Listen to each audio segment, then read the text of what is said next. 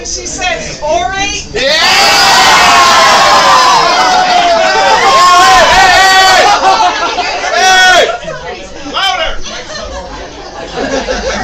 Let's be honest. How many of you thought we'd be 4-1?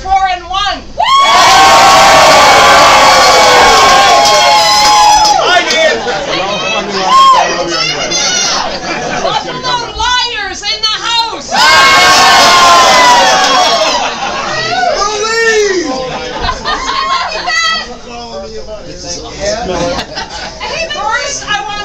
First we want to enough of this!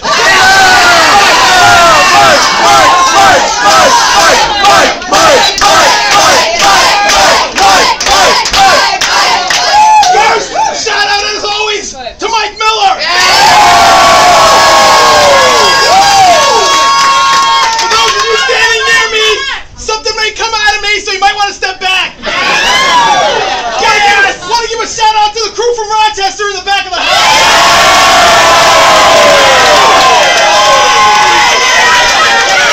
A lot of us have been coming here for over a decade, but I gotta tell you, this is the best year of new people in the town. New people! Mara, is she still here? I'm here, baby. Yes, she's over there. It's not Tom Brady's babies, it's Tom Brady's toddler. I'll steal some of Sean's material. But let's focus. We got the New York Giants next week. And to quote Lupus in the Bad News Bears, that means one motherfucking thing for the New York Giants: bad news. This year's Buffalo Bills are bringing bad things, man. Bad